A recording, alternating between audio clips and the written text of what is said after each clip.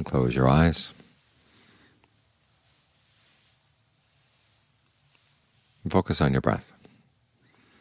It's when your eyes are closed that you are less distracted. You can give all your attention to how the breathing feels in the body. This gives the mind some grounding here in the present moment, so it doesn't go floating away. Because if the mind doesn't have any grounding, that's what happens. It just floats off to the past, floats off to the future, and you have no idea where it's going to land.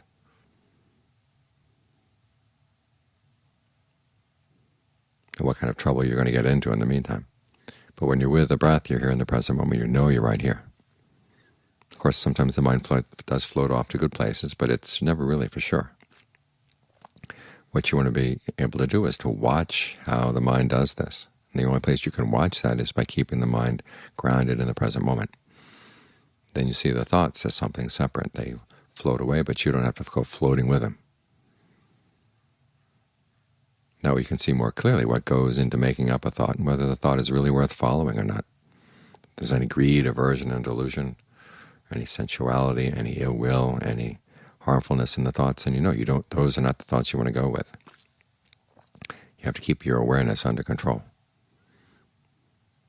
As for good thoughts, you can go with them if you see that they're actually going to serve a purpose. But the only way you're going to see that is if you watch them as they form and see what goes into making them. So that's why we have to stay here in the present moment, so we can understand the workings of the mind. It's like going behind the scenes of a play. If you're out in the audience, they keep pulling down the curtain before they change the scenery to keep up the illusion that you're in different places at different times. When you're behind the scenes, then you see clearly what's going on.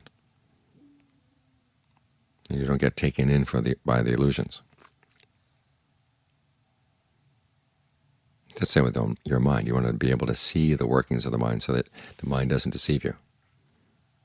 Because it's through the mind's deceiving itself that delusion comes in. When there's delusion, all kinds of other unskillful thoughts can come in, unskillful mental impulses can come in. And you wouldn't know. So here you are. Here's your place where you can know. Watch what's going on. Then you're more in control. So instead of just floating away, when the time comes to think about things, you can direct the mind straight to where you want it to go, and then you can bring it right back. That's when the mind gets more and more helpful to you and less of a problem.